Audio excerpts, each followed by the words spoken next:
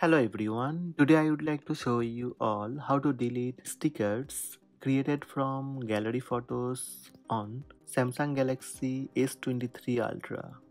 Let's have a look. First, open Gallery app on your smartphone. Open any photo from your photo gallery. Now tap Edit button from bottom menu. Then tap sticker icon on bottom right. Select stickers.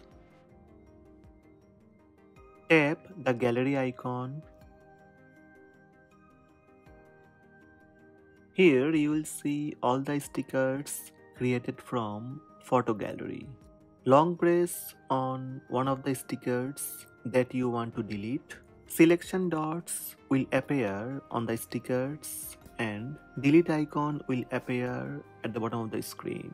Select the sticker that you want to delete, then tap delete icon at the bottom center of the screen. Tap delete to confirm.